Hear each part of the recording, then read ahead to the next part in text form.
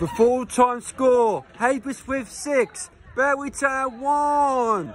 Finally, we've got Heybridge Swifts got a win at last after a month of losing games, and in the second half, Heybridge Swifts absolutely dominated in the second half, and we killed it off the game, and we were just a better side in the second half, and I heard that Malden Tiptree lost to Heybridge today, so unlucky to the Jammers, but my other team, Heybridge Swifts, is a good performance, and we take it to the next game, and good luck to them in the next week's away game, and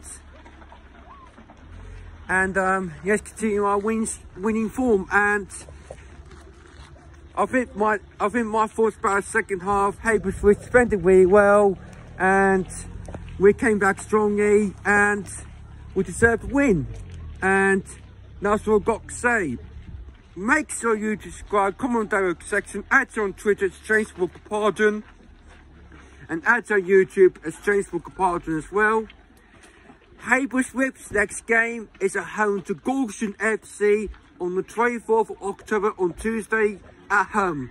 Keep the faith, Heybridge. Get in there!